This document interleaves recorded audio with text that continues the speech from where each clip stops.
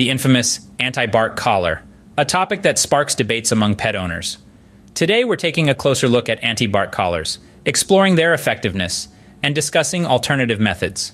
Let's delve into a comprehensive discussion on anti-bark collars and consider alternative approaches to address excessive barking. Anti-bark collars typically use various methods to deter barking, including vibrations, sounds, or static stimulation.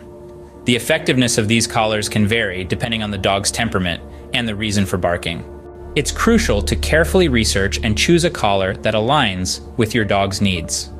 Alternative methods such as positive reinforcement training, providing mental stimulation, or addressing the root cause of excessive barking through behavior modification can also be considered. Before deciding on an anti-bark collar or alternative methods, consult with a professional dog trainer or veterinarian. They can assess your dog's specific needs and provide tailored advice on the most appropriate approach. Choosing the right method to address excessive barking requires careful consideration and understanding of your dog's unique personality.